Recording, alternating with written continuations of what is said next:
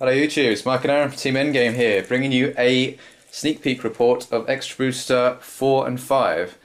Now this is a special one, or I find it a little annoying. Why is it annoying? Why is it annoying? Because you have to choose between one or the other, which is easy for me and you, but I find it annoying because I'll get to it in a minute, but I was at a massive disadvantage. Now, I obviously went for the Novas, and Aaron went for the... Well, first, we'll clarify, with this event, it was basically a sealed deck event. Instead of doing the whole, you pick your packs, select one and the trigger, pass along, it was, you get 6 packs, you're playing with those 6 packs. Yeah, deal with it. Problem, bro. Because it was both extra boosters, you got to pick between Nova and Oracle. As Mike said, he picked Novas, I picked Oracle. Yeah. And first of all, I guess we'll say where we came. Unfortunately, Aaron came second, so we got a mat. I got my mat though. Yeah, that's nice. And where did you come? I was joint third, so I said, alright mate, I'll just play for it. Obviously beaten, didn't I? Obviously, I mean, so I got my mat as well. I got 2 mats now. Yeah, so we don't need one. But we'll pass that to we'll trade that off to a local Or something. Local Anyway. somewhere. But yeah, so... How did the day go? How did the day go? Well, first of all, let's talk about how the Steve itself was. I mean, obviously it's well organised. Ledger's obviously... Heels everywhere! Yeah, heels everywhere. Obviously, Ledger's a great place to attend these tournaments, and this is where we regularly attend. So, but the tournament itself, let's see, it wasn't much organisation at the start, because you open 6 packs, you deal with it. So it's like, right, okay. So I opened my 6 packs, and I looked at Aaron, and both winners straight away, lack of grade 1s, so that's not a great start. But we'll go through the grades and tell you what we saw. I mean, straight away, this just shows exactly how much of a disadvantage I was at. Bringing 5 heals. Every Oracle player had about 5-6 heals.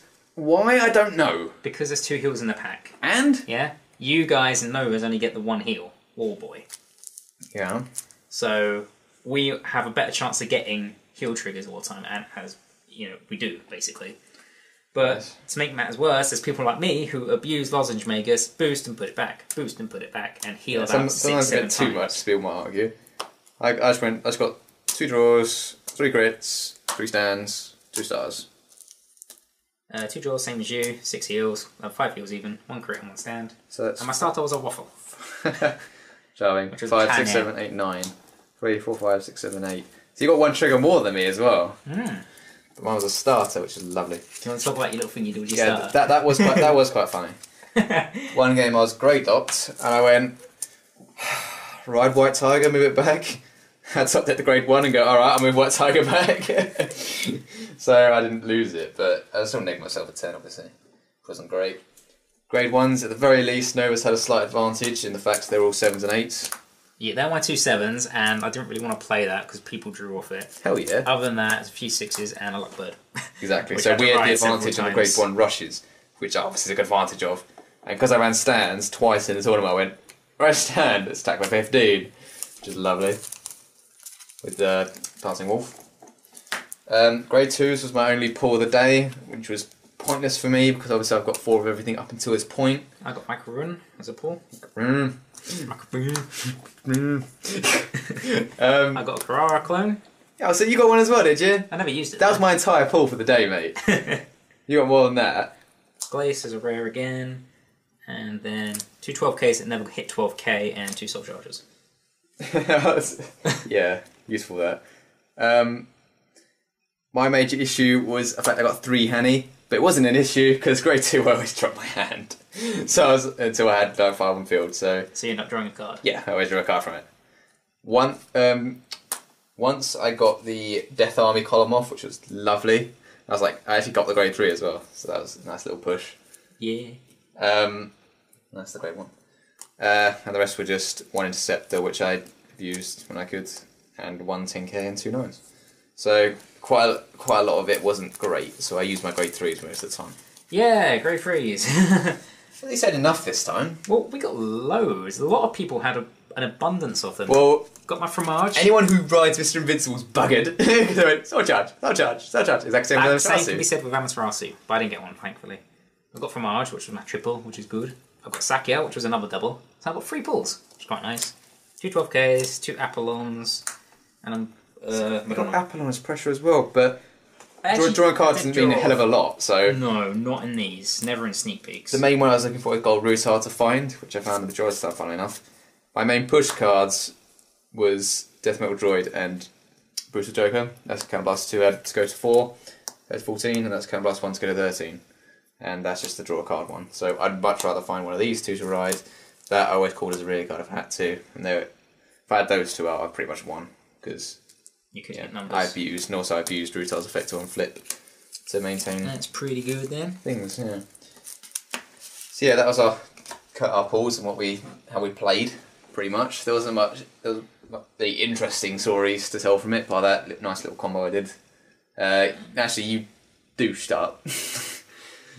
Don't remind me. At Aaron's final game, he was in a situation... No, it wasn't the final game. Well, this is the one I want to say anyway, before you say your one. It was his final game where he had a heal trigger and another card in the deck, and he shuffled it back the turn before, and both players had 2 cards left in their deck. So then they go... So if Aaron drew the heal trigger, he would have not attacked with his Vanguard, dropped it, and then sent it back to the 2-card deck again. Yeah. And then his opponent would have had to... Then he would have switched it over, so his opponent would have had to deck out because he'd have to just draw his last card next turn. But instead, Aaron drew the wrong card, so his opponent just ended his turn, and Aaron decked out instead. Well, no, so he had a 50-50 chance. It wasn't that. It was also... What's Aaron sending stuff? No, I don't know how you decked out. My field was like that. He had just... I had a Vanguard, obviously. But it was something like that. Didn't have a booster there. Yeah. Guarded for 5, guarded for 10, had no cards left in hand or interceptors. If I had a booster, I would have won. Because he would have taken the damage and then drawn for turn and decked out. You shouldn't have shuffled the heal trigger back. But I had to, because otherwise I would have decked out anyway. That was the problem.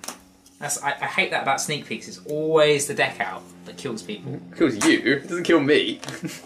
And the other one I was thinking of was in one of my earlier games. My opponent was about to deck out. He's on 5 damage. I thought I may as well try and push him this turn. Attacked with my Vanguard. I had 3 cards left in deck. I was like, I can still do this. And I drove check my last draw trigger.